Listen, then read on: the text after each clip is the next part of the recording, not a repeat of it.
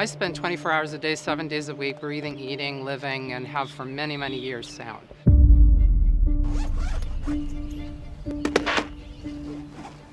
I see my job as a sound designer to run to the edges of everything and find all the weird stuff.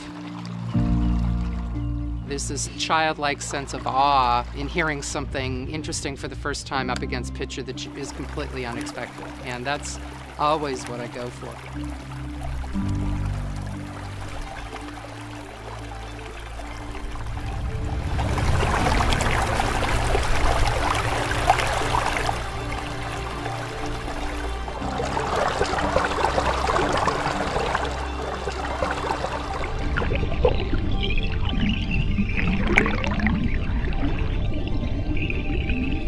I dream in my imagination all the time, and I dream sonically, and then I go look for that stuff.